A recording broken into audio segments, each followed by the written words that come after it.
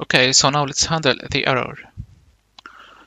So to do it, just like we did in the login tab or login screen, even in the sign up page or screen, we added a try catch in here and we handled the error. In here, I will copy this line,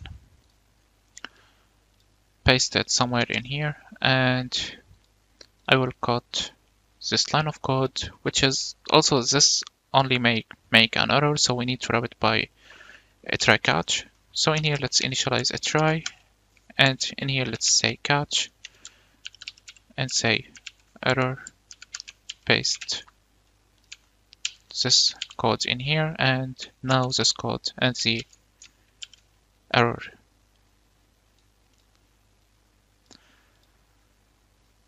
So let's restart our application again and give it a try.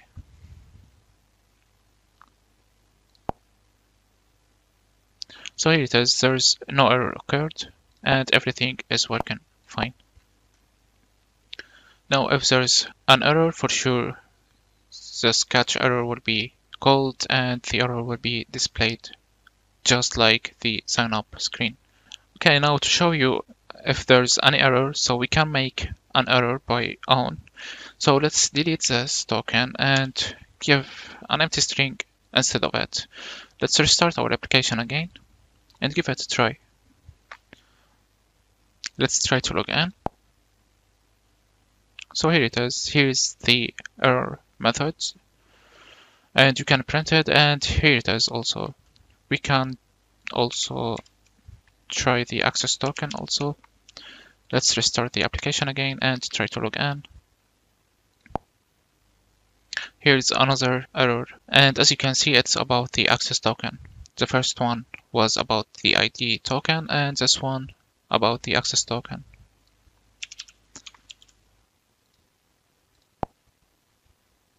Here it is. Now the ID token is being called. So everything is working fine. In the next step, we need to add or save extra data to the about the user info to display it in here, such as the email or the phone number and the join date. So stay tuned.